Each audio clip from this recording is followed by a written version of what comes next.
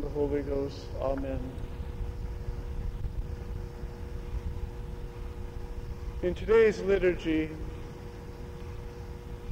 we see the necessity of making our faith grow in the waters of truth. But before we can grow in truth, we must understand clearly what is meant by the seed and the soil on which it is to germinate.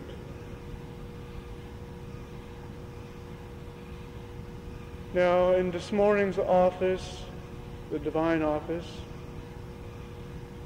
we read in Matins how Noah heard the word of God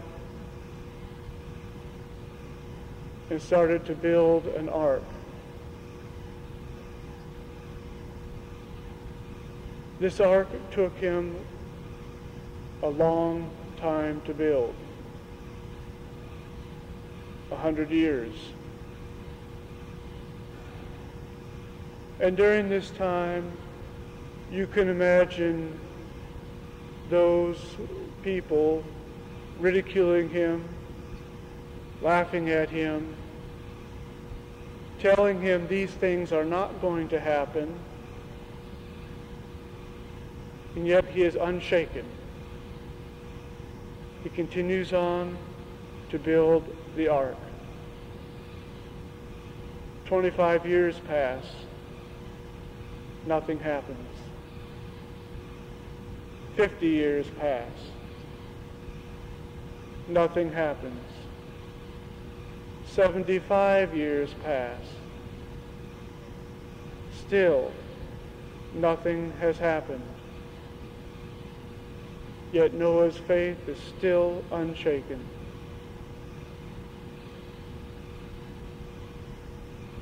These people were just like what our Lord said in the gospel, how their faith was.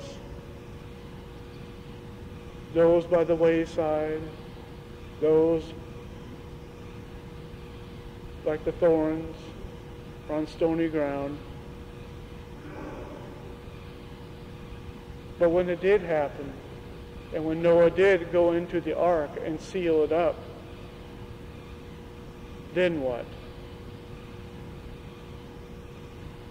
The awfulness of the flood came upon them. They would not believe. They didn't believe in the beginning, and then when it was too late, their fear destroyed what little faith they had left.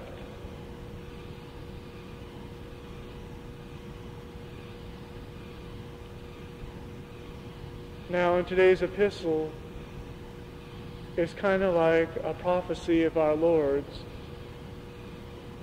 where he says the seed fell upon good ground. Look what all St. Paul went through. Look at all the sufferings that he went through just to proclaim one man, one person, Jesus Christ. Shipwrecks, scourgings, starvation, everything, all this just for Christ. Now we come 2,000 years later to our time. The walk to salvation is suffering, because God ordained it in the beginning after the fall.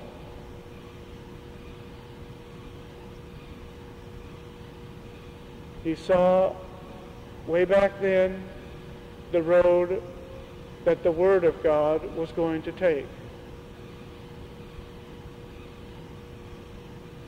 But our suffering has to coincide with our humility and with our simplicity. For our Lord also said, if you do not become like a little child, you shall not enter into the kingdom of heaven. So we have to remain simple and humble, not puffed up, not arrogant, but simple. Now those other people who mocked and ridiculed Noah were completely given over to the sins of the flesh. But Noah saved the human race, because if he did not enter the ark, there would have been no one left.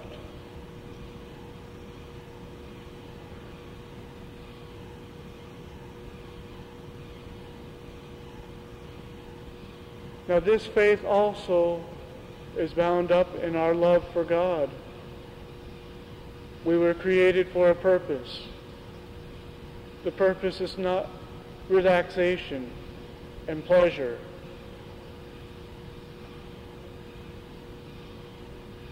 For we are taught clearly that it is to know God, to love God, and to serve God.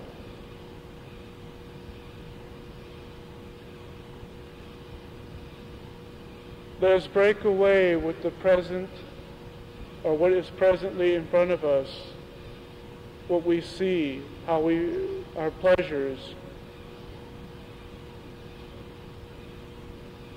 We must look beyond these things.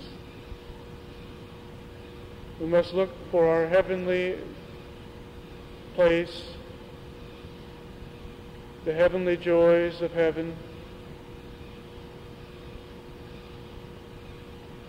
that the Lord himself has said, the eye hath not seen, nor the ear heard, neither has it entered into the heart of man what things God has in store for those who love him.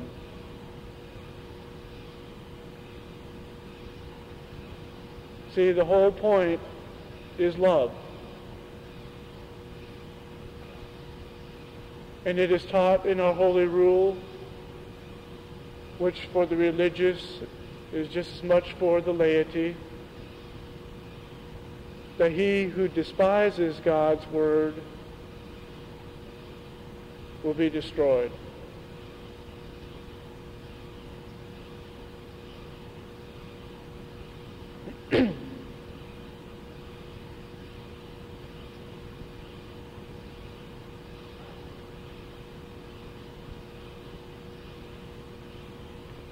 But we will not be saved without cooperating with the plan that God has set before us to be saved. Yes, it's true, he created us without our cooperation, but he will not save us without it. We must participate in this plan of redemption, which our true model has set before us. We must pray, we must offer up our sufferings, and make much atonement for our sins and for the sins of the world. Or are we too proud to pray? Or do we think, well, we have time to make amends. We still got years. We're still young, some of us. But what about those poor people that were killed in the tornado that struck down in Arkansas? Or the countless thousands that were killed in the severe earthquake in Colombia, South America? God is not going to wait forever for man's heart to change. He's got all our time set. And if we don't work out our salvation within His time frame, then who are we going to blame for what happens? For our Lord said also, be prepared, for your time is always at hand.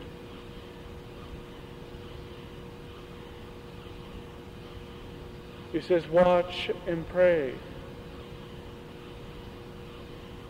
All these are little warnings, little helps to keep us on our toes so that we do not become relaxed, so we do not forget why we are here. So we live up to that supreme point of faith. Instead of loving self, we give up self and love God.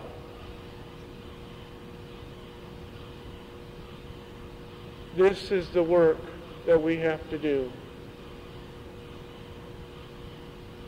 And with the upcoming problems, if they become problems, it's hard to say, with the computer crisis, but still, even if all this happens, we must not do or follow the poor example that was given during the Depression time, when people are literally killing themselves because of this problem.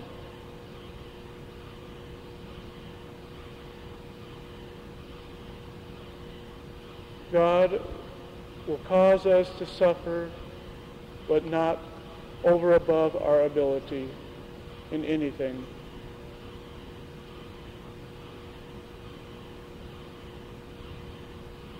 So with that, please pray for us as we do for you every day at the altar. And always try to keep God in your heart and on your minds. So while you're constantly keeping His presence in front of you, you'll be able to avoid all the evil that's outside of you. God bless you. In the name of the Father, and the Son, and the Holy Ghost. Amen.